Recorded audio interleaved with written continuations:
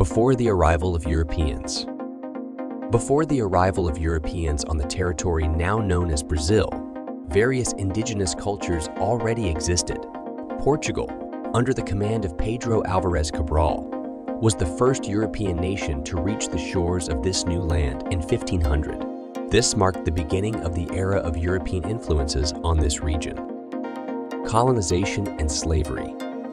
Portuguese colonization of Brazil began, bringing with it traditions, language, and Christianity.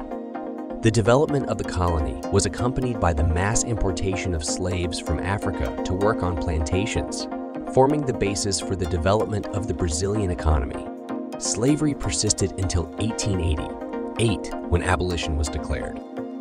Independence and empire.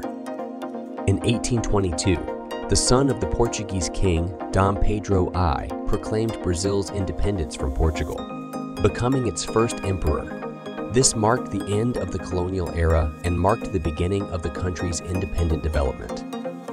Dictatorship and return to democracy. In the 20th century, Brazil experienced a period of dictatorship and political turmoil. However, in 1985, the country returned to democracy, overthrowing the authoritarian regime and electing civilian leaders. Cultural diversity and nature. Brazil is renowned for its cultural diversity, expressed in music, dance, and traditions.